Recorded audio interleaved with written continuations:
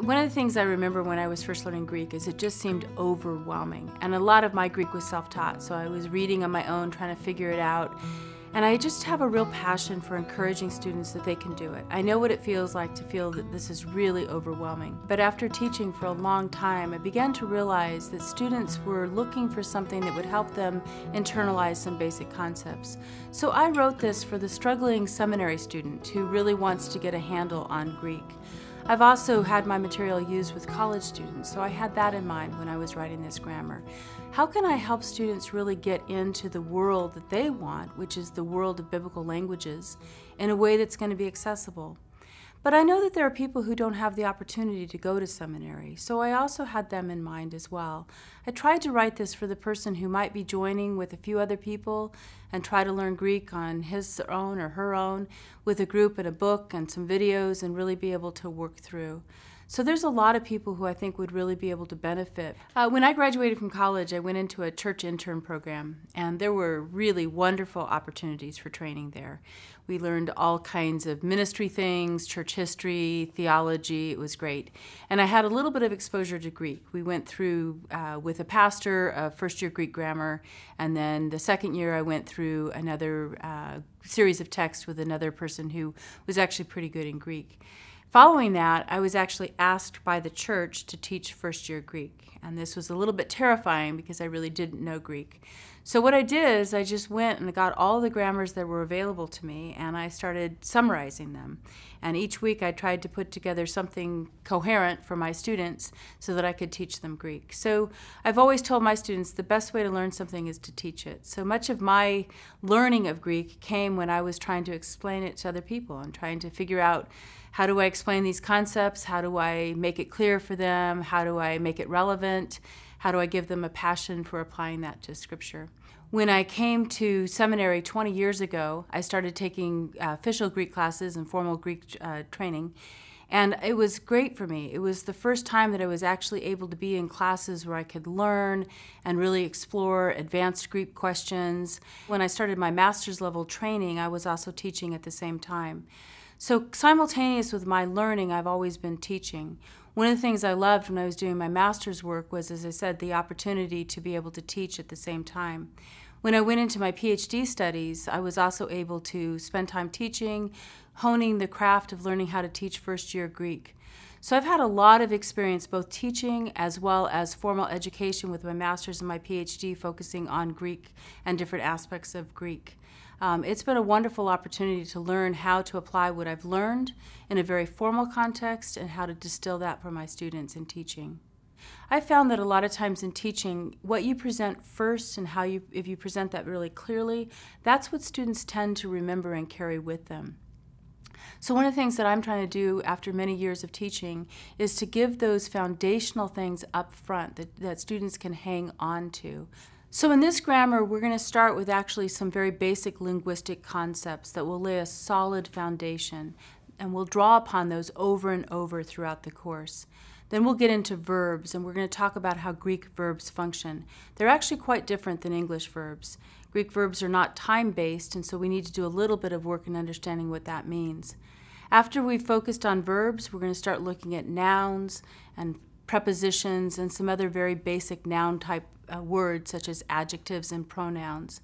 Then we're going to keep building on our verb base. So Greek has 6 different tense forms, and we'll add each one and explain and build upon previous concepts. So we'll keep working through the text that way.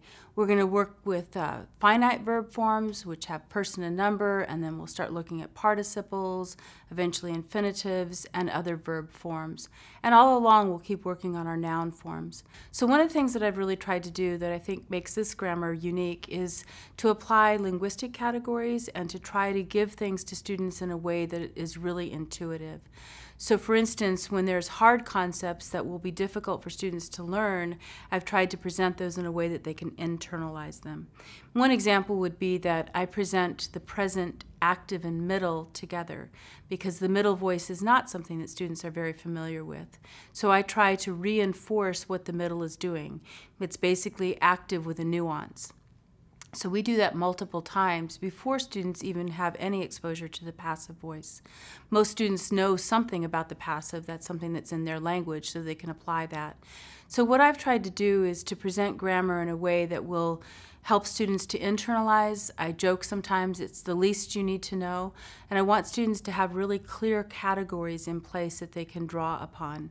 I try to focus on form and function, so rather than telling all of the options, all of the ways that a particular case, like the genitive case, could function, instead I want them to have an intuitive grasp of what the genitive does. It describes. It's telling us something about another word, and that's something that students can internalize. We're also going to be working on vocabulary along the way. So at the end of the course, you should be able to read through many parts of the New Testament.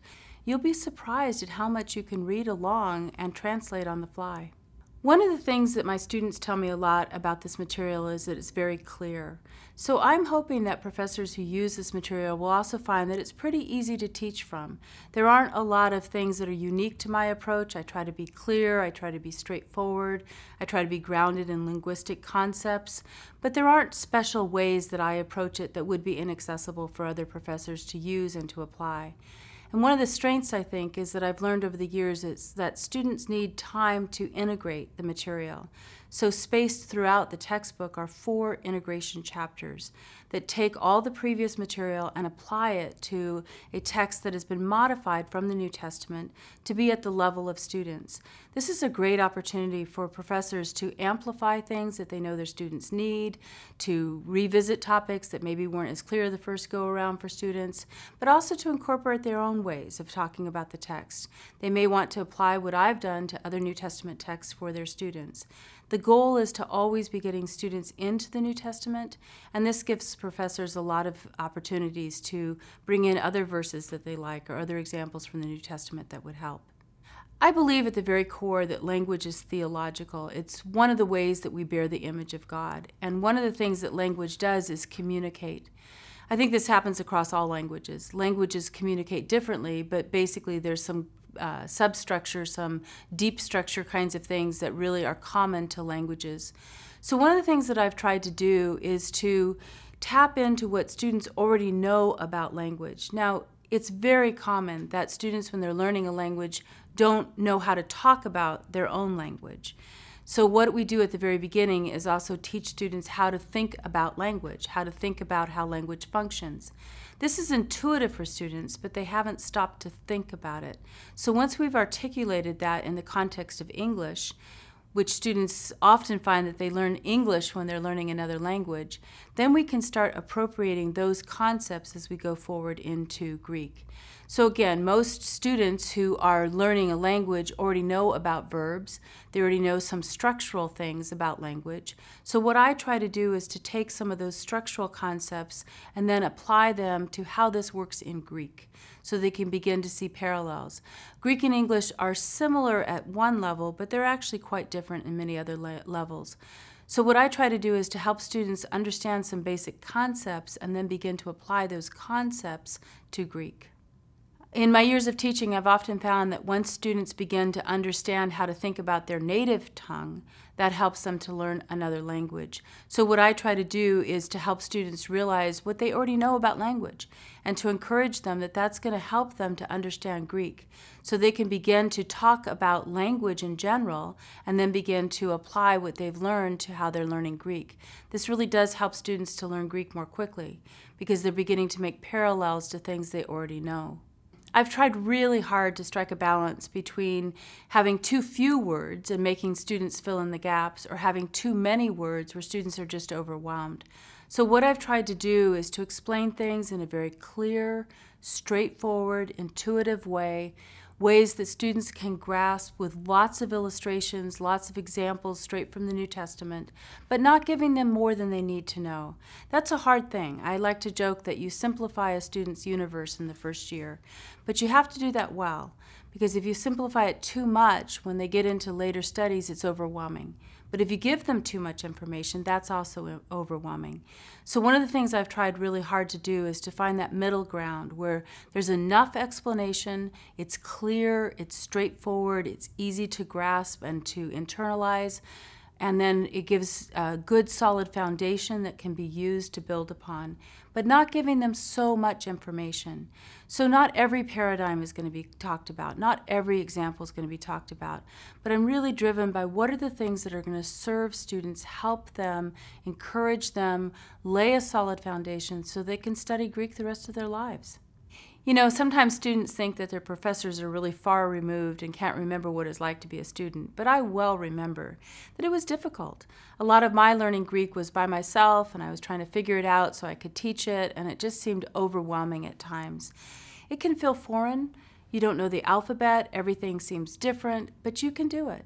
One of the things that encourages me is to realize that in God's providence, this is the language that He chose to use to communicate Himself. So don't get discouraged. God wants you to be able to read His Word, and He wants you to learn Greek. And also, don't compare yourself with other people. There's some people who just get it quickly. So I want to really encourage you, don't get discouraged after a couple of lessons when it feels overwhelming or you're not sure why. Just have fun. Ask the Spirit to help you. Look at each one of these lessons as a challenge and just look at what you're going to learn. And one of the things I also encourage students is keep looking back. Look back at how much you've learned. When you were first starting with chapters 1 and 2, they were really difficult and they felt overwhelming. But as you progress and you go back and look at those earlier chapters, you're going to be amazed at how much you know. Another thing that I often encourage students to do is grab your Greek New Testament. Keep test driving things. Don't focus on all the words on the page that you don't know, but get excited about how many words you can recognize and you do know. That can be really motivating to keep you going. I'd really like to encourage students, particularly students who are trying to learn Greek on their own, to consider my book. I've really tried to make it very clear, very accessible, to add in encouragement along the way so that it becomes fun to learn this language. So I would encourage you with the book, the videos, the workbook, you really will be able to learn Greek, and I think you'll have a fun time doing it.